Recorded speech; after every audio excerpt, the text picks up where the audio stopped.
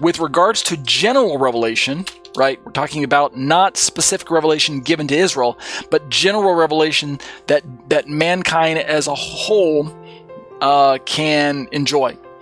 The agnostic, atheistic, skeptical, and pagan world at large can never comprehend God or his nature due to the fact that it has rejected the notion of a creator God to begin with, right? The world at large, the world in general, rejects God altogether. This is different from Rabbinic Judaism, right? Religious Judaism accepts God, at least the notion that there is a God.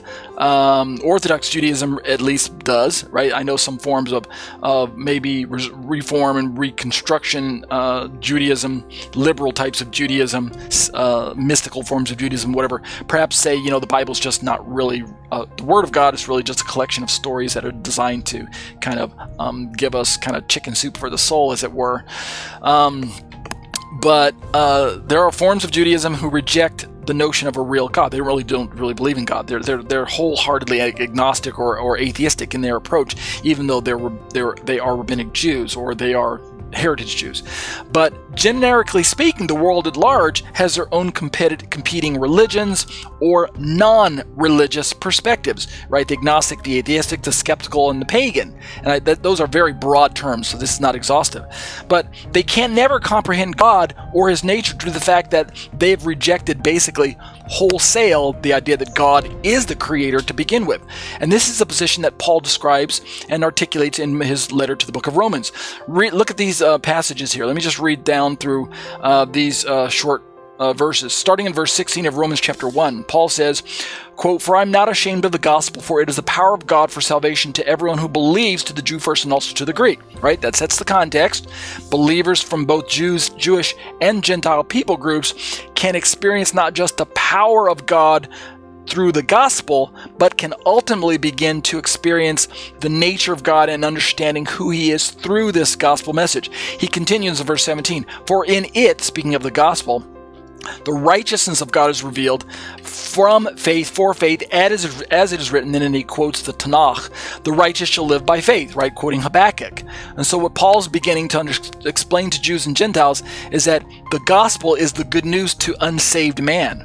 It's good news to unregenerate man.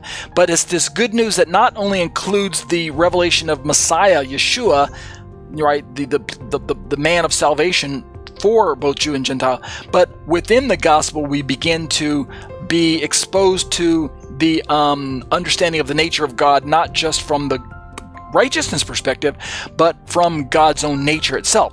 And Paul elaborates. He says, "For the wrath of God," right? So now we begin to seg into the nature of God. For the wrath of God, right? First he talked about the power of God, then he talked about the righteousness of God, and all of these are related to the gospel, right? The power of God and the righteousness of God. But now he's going to start talking about the wrath of God, which is part of the nature of God, because the gospel contains with it both good news and bad news. The good news is, if you believe in Jesus, you join the righteousness of God. You take on the righteousness of God. But the bad news is the opposite. And so that's what Paul's going to start giving us now, the 1-2 punch of his gospel message, right? The good news and the bad news. The wrath of God is revealed from heaven against who? Against all ungodliness and unrighteousness of men, right? This is the agnostic, the atheistic, the skeptical, and the pagan that I mentioned earlier, the ungodliness and unrighteousness of men who, now watch what Paul says, who by their unrighteousness oppress the truth. So they don't believe that God is Trinity because they can't understand God. They reject God, and therefore they're going to reject the revelation of God. Paul continues in verse 19, "For what can be known about God," right? Notice the discussion is about the nature of God, not just the gospel and his righteousness and his wrath, but now we're talking generically about God's nature. What can be known about God is plain to them, right? How? How is it plain to them? How is the nature of God, which would include the gospel of God, how is it made known to the unregenerate of mankind? Because God has shown it to them, right? That's what Paul says.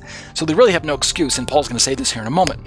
In verse 20 he says, "For his invisible attributes," and we're talking about a wide swath of topics here when we talk about his invisible attributes, but I certainly believe that this would include his triune nature when we talk about his invisible attributes. The fact that the Word of God existed in eternity past with God and as God, and then incarnated to become the Son of God in flesh, Jesus, Yeshua from Nazareth. This would be included in his invisible attributes. How can the Word of God take on human flesh, right? So his invisible attributes, namely his eternal power and his divine nature, right, have been clearly perceived ever since the creation of the world. How? In the things that have been made. So the creation itself is a testimony to the not just the generic nature of God, but even to the inner nature and the power of God, as we can begin to apprehend it, culminating in the gospel of God and the power of the Son of God himself.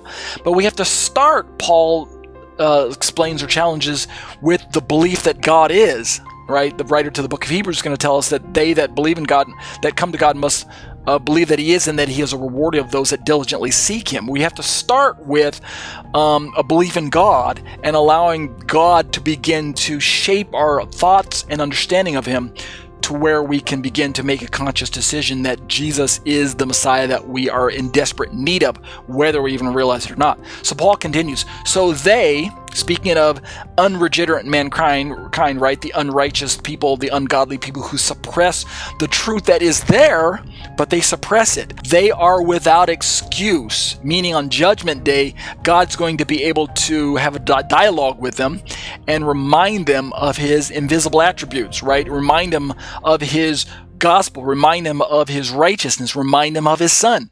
And they can't look at God and say, wait a minute, God, I don't know who you are. I don't know who your Son is. I don't know anything about this gospel. I don't know anything about this righteousness. I don't know anything about your invisible attributes. I don't know who you are. Who are you?